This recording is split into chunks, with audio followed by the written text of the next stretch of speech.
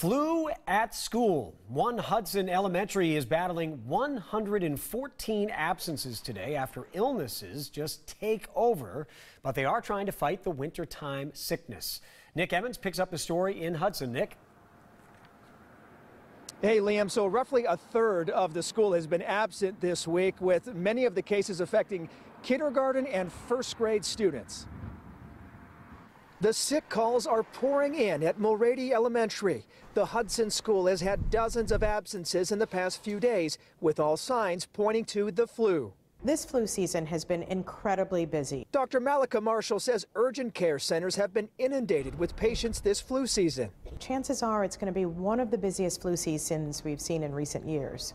The week at Mulready started with around 90 absences. By Wednesday, 123 kids stayed home, about 40% of the school.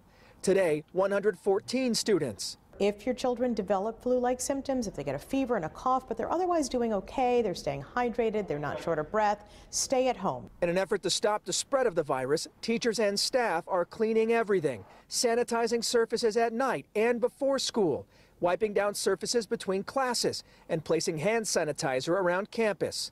The school says parents have also been very helpful in keeping kids home who may be sick, so the problem doesn't get worse. The best way to protect your kids from getting sick is to make sure they are vaccinated. It is still not too late.